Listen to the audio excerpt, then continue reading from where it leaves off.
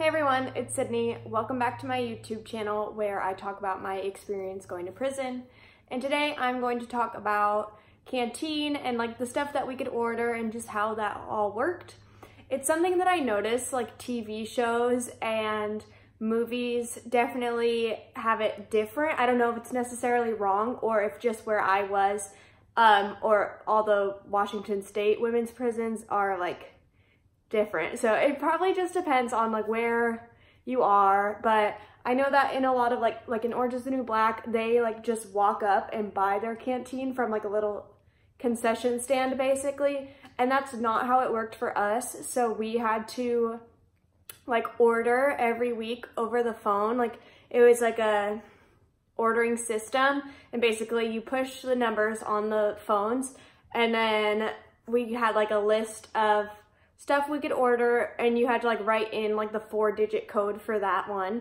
So it would be like, please type in the number for whatever item, and then you would type it in. So say it was like 1, 2, 3, 4, they'd be like, okay, you have selected whatever it was, Cheetos, right? And then it would ask you to type in how many you wanted. So you either press 1 or like 5 pound, and then it would say, you have selected 5 bags of Cheetos, and it's like automated, obviously.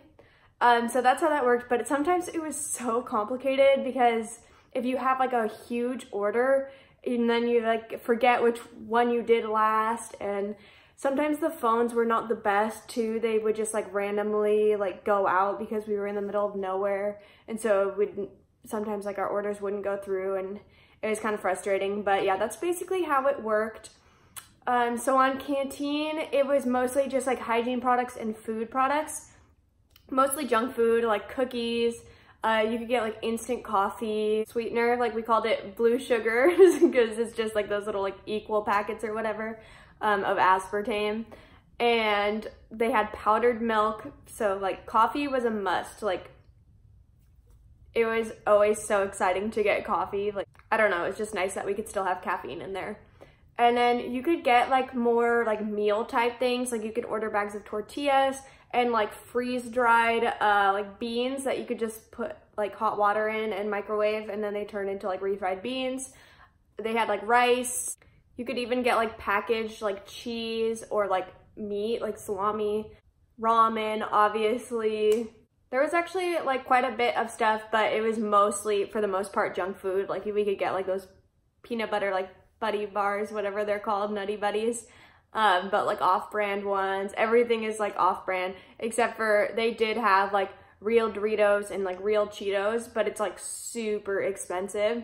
And the price of things is like still the same, like normal price as if you would get it at a store, but we are only making 42 cents an hour at our jobs, and we get paid once a month. So I never really got a big paycheck because I didn't work that many hours. And then you can also get money like put onto your books by someone from the outside, but anything over $10, they take 55% of. For some people it's more if you owe like alimony, or no, that's not the word. Maybe it is. I don't remember. I didn't have it, but like basically if like, for example, if you like killed someone in a car accident and that's why you were in prison and you like owed money to those people from that, they would take an even bigger percentage of your paychecks and of the money that got put on. So a lot of people would just get $10 put on a week because they don't take anything out of that. But anything over $10, they do take 55%, which is kind of annoying because it's more ideal to just have a lot of money put on at once, because it's like a huge fee through JPay to like put money on. Like anytime someone put money on my books, I think it's like it's either like a $5 fee or an $8 fee, I'm not sure. Aside from food on Canteen, we could also get, like I said, hygiene products. So like that's where we would get our soap, body wash. They did have like the St. Ives Apricot face scrub, which was really nice because like I use that on the outs anyway. But it was like super expensive, but like one bottle lasted me the whole time I was there basically. And then you could also get like lotion, combs. It's all just like cheap ass plastic combs, hair gel, wax, certain vitamins and supplements, I got like benzoyl peroxide for my acne, and yeah, there wasn't a whole lot, but it was like enough to get you through. Being in there really like taught me to live with the very minimum. Like, I definitely wasn't a hoarder in there because we don't have much space to put stuff. So, and I didn't have like a lot of money on my books all the time. So it really taught me to live simply. But that being said, I am so grateful to be back with all my stuff and have like body spray and good deodorant and like lotion and stuff like that. So yeah, and then there was also, we had like monthly and quarterly packages that is separate from Canteen.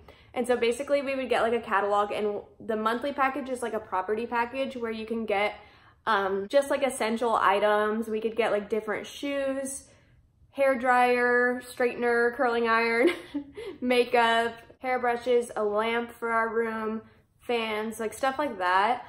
And then there is a food package, which is quarterly. So it comes out every 3 months. And again, it's like a catalog, and it's like different food that you can't get on Canteen. But the food on there was really expensive. But what's nice about the packages is that you can buy them for yourself with the money on your books, or you can have someone from the outside order it for you. So like that is cool. Like I got one for Christmas from my family, and basically it was just like a bunch of junk food again. But they did have like packaged like sausages, like meats and stuff that other people like were really excited about. I don't eat meat, so like that's not what I was into. Plus I just feel like since I was being fed like 3 times a day at the actual meals, like I didn't really need to make my own food. But yeah, that's how Canteen worked and everything. So you don't just go up into the store and get whatever you want. It was, we had to place our orders by Thursday, and then we would get it the following Thursday, which is kind of whack because like by the day that I get my food, I'm like, how am I already supposed to know what I'm gonna want for next week? Like, I don't know how quickly I'm gonna get rid of this stuff and when I'm gonna eat it. But I did not order Canteen every week like most people did. Most people got money put on their books every week. But it's like a good thing that I didn't have money on my books all the time, because I was like, I'm such a snacker, and like it was all junk food. So I have absolutely no self-control. It would not be good if I was ordering cookies every single week. But yeah, make sure you subscribe if you have not already.